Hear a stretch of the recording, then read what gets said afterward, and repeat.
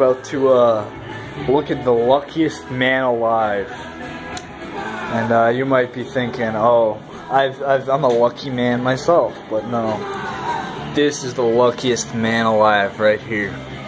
We assembled the biggest trick shots, the skill shots, the hot shots, the card shots, the biggest ones and all. Gave them each a dart.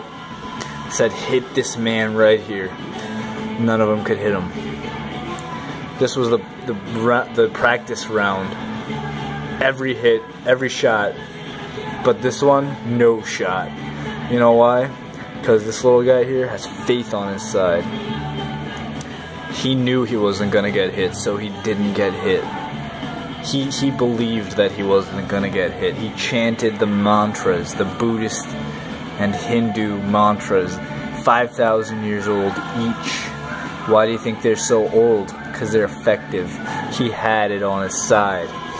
He knew what was happening, and he was able to, by saying this, he was able to prevent his own failure and demise. Look at this.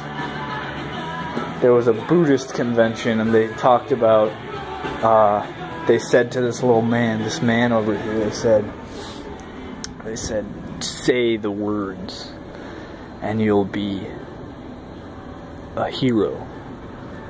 And if you don't say the words, you're gonna get hit with darts by the world's biggest pizza pockets and skill shots." He knew what he was gonna do. Do or die, now or never. Figure it out. You're on your own, little buddy. And he took the bull by the horns and he broke the camel's back. He reached in,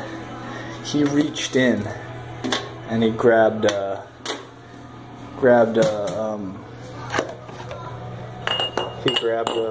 string of words out of his bag, his vocabulary, and he couldn't, he couldn't do it, but he did it, so he's the bat.